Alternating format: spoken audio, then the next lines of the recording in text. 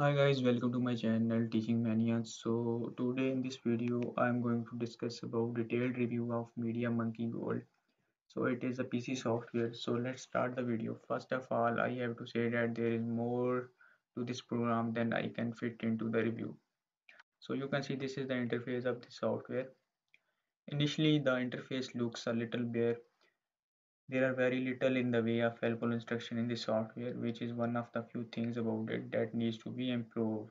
However, a tap of the insert button or a visit to file menu gets you started importing media into your library. For the review, I have separated out a segment of my personal media library for testing. I have been needing to clean it up for quite a while, almost 20 years in the case of some file, and I have just never gotten around to it. So this is another interface for playlist. You can see the program supports an impressive range of files from the extremely common but aging MP3 standard that is kick-started the digital music revolution to the audio files. Favorite lossless format FLAC. All of my files are MP3, but most of files that I ripped my files during the early 2000s, long before the days of online database integrated into every program. So there are large gaps into the tag data.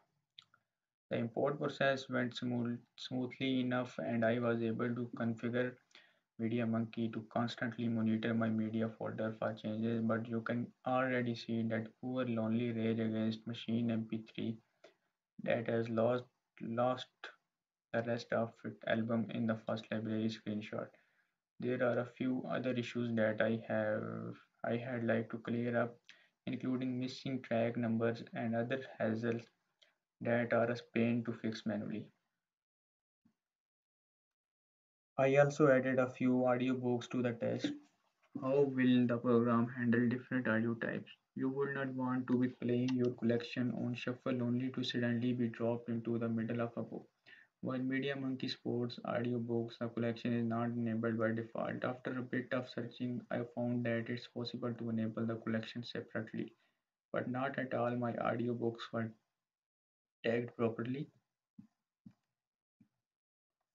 Interestingly, this section also allows you complete control over the way you segment your collection. For example, it would be possible for me to create chill out music collection that played only music file tagged with the genre, tone, tempo, or tip of BMP of 160 and play them all cross faded.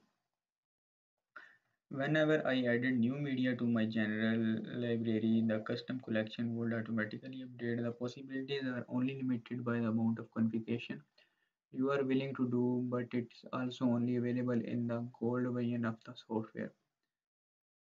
This same degree of control can be used to generate playlists based on any critical, but again only the gold version.